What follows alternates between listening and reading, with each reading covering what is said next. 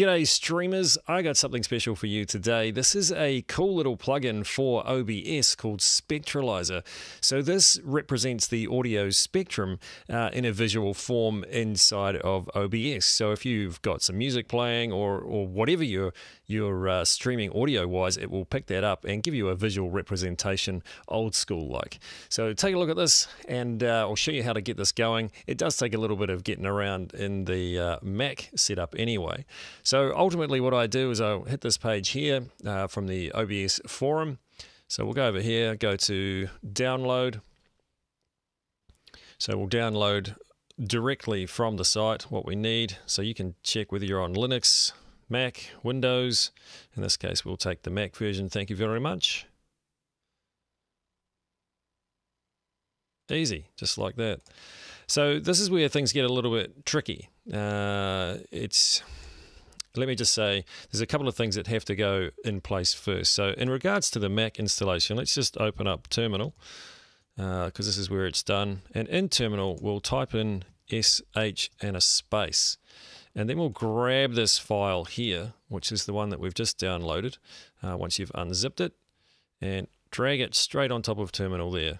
Okay? And then push the Go button.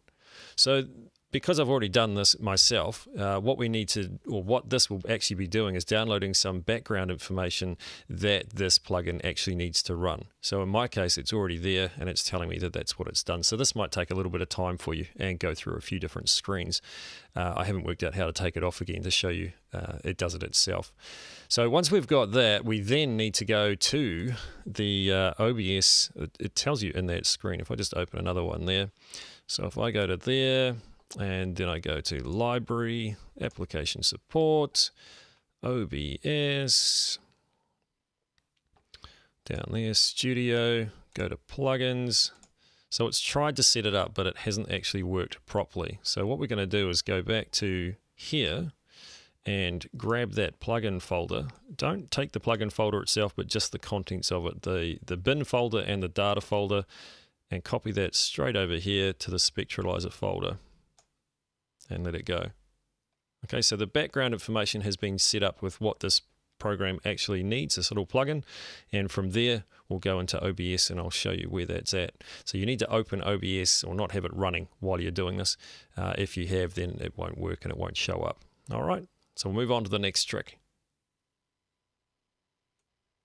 All right, once you've got OBS opened up, what you need to do is inside your source list, you just need to click on that little plus button, and there you should find it. It should say Audio Visualizer. So let's click that.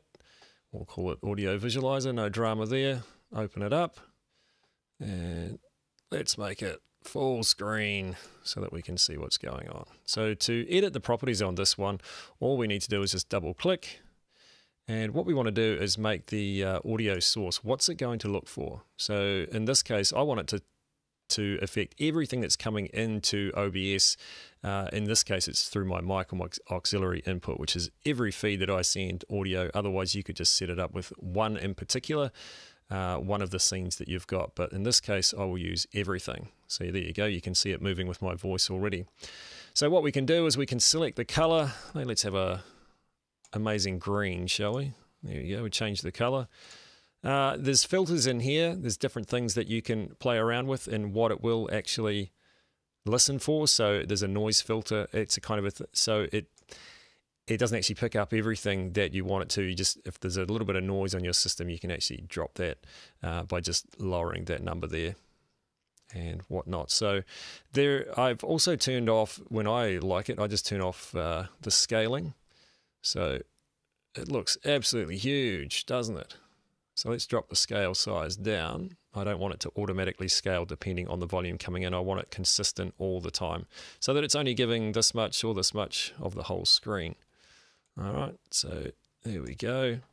You can also play with the gravity, so how quickly it bounces around, which is kind of probably a little bit off-putting for most. So something that's kind of like that seems all right to me. And the fall off, how quickly it drops away again. Yeah. So you can play around with that wherever you like it as well. In stereo mode, it will double this. So it goes both ways. So if you want to look like Kit from the 80s, you might want to change it red in that particular case. Hey, well, why not? Let's do that. And you can look like Kit from the 80s. Well, he was red, wasn't he? Something like that. So there you go. You can have a little muck around with those colors and where it sits for you. You can obviously change the pixel space, how that looks, and also the detail. And it's really up to you how and where you place this on your screen. But let me just play a bit of music for you, and we'll see what happens when we do that with music.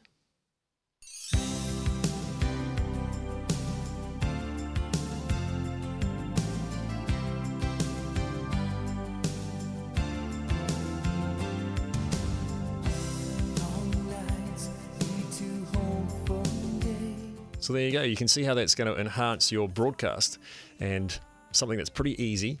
And if you're doing this install, just make sure that you follow basically what I've done, and you may have to find there's a little bit of mucking around just to get there, just a little bit of experimentation. But that's how I got it to work, so hopefully it helps you if you're on the Mac system as well. All right, cheers. We'll catch you on another video soon, but that is the Spectralizer for OBS. What a cool little plugin that is.